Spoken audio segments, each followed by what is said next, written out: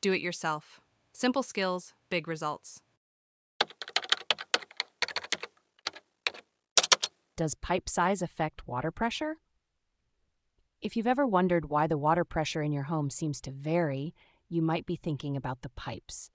So does the size of the pipes really affect the water pressure? Let's find out. When it comes to water flowing through pipes, the size of the pipe plays a significant role. Here's how it works. If you have a smaller pipe, the water has to flow faster to get through it. According to Bernoullis' principle, as the speed of the water increases, the pressure actually decreases. This means that using a smaller pipe would not increase the pressure, it would actually decrease it.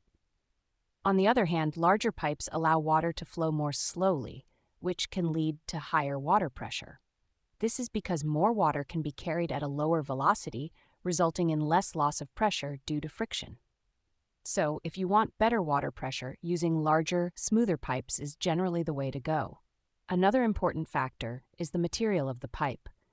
Corrosion-resistant materials like PVC and PPRC pipes maintain a constant flow rate and reduce the risk of pressure drops. These materials are smooth and resistant to scaling or corrosion, which helps in keeping the water flow efficient.